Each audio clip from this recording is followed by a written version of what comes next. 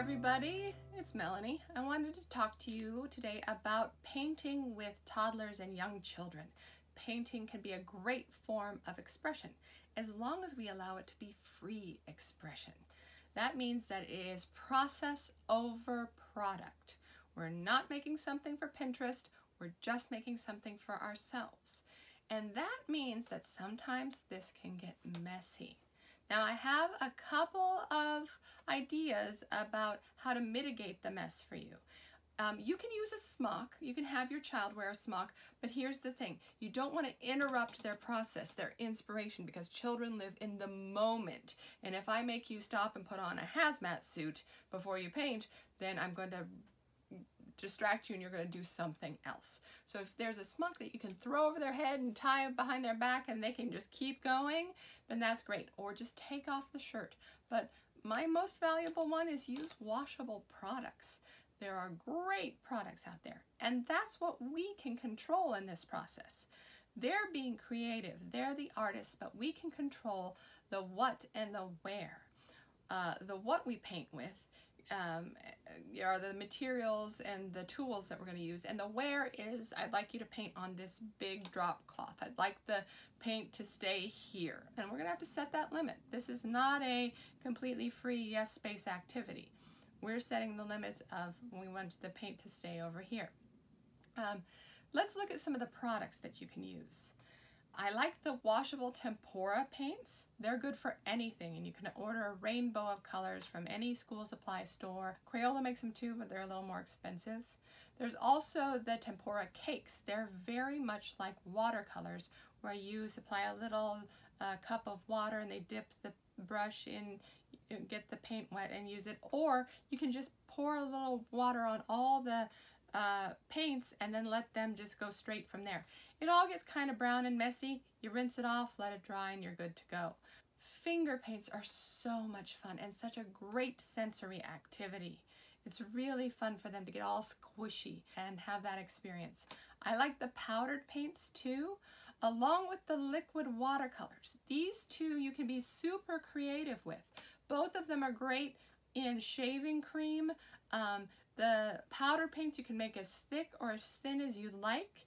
The liquid watercolors you can put in a squirt gun. If you're talking about our 2.5, 3-year-olds who can squeeze the squirt gun, they can squeeze it and squirt the paper. They can use the eyedroppers to drop the liquid watercolors. They can use the ketchup squirter to squirt it on a sheet of paper. That's all really fun. You can get creative with the liquid watercolors and the powder paints. And then there's a regular old tray of watercolors, which is lots of fun. If you want, if you can get these really cheap at, say, the dollar store or something, you can put these, they can play with these in the bathtub and watercolor the tiles of the bathtub. It's pretty much a one-use deal. They'll use it all up, they'll get it all wet and gooky, and it'll be all done. And then there are these paint jars. I love these paint jars because I like to provide for the children an easel with paint just available for especially our older children. And so these paint jars are closable, and you can leave the paint in there and then bring them out to whenever, and it's all ready to go. And you can't stick your whole hand in there. You have to put the brush in. You can then paint your hand, but you have to put the brush in. And using the brush and these tools is great for our fine motor strengthening and our early writing, in our hands. Now, the toddler and young child hand is not the same as your elementary school hand. The muscles are different, the bones are spaced out differently, so we need bigger brushes and bigger tools to hang on to for us. Also, this is an easel that I like from IKEA. I like it because it's cheap. It's $20. It's not going to last you for forever, but when you destroy it, it was only $20. Especially if you leave it outside. But if it's inside, it could last you a good long time. If you can find big paper for them, like the butcher paper or the cardboard paper, or just like open up a cardboard box and let them paint on that. Or just paint on the table and then wash it off, especially with the shaving cream projects. Just wash it off. It's all washable. So we can control the what the tools they're using. Be creative with the tools and what they get to paint with. And you know, it can be lots of fun things like this thing makes circle shapes and this thing makes square shapes, and that's fun. And then you get to see them experiment with color science and color mixing, using the primary colors with and seeing that when they mix them all together, they change colors. Be creative and have fun and let them express themselves.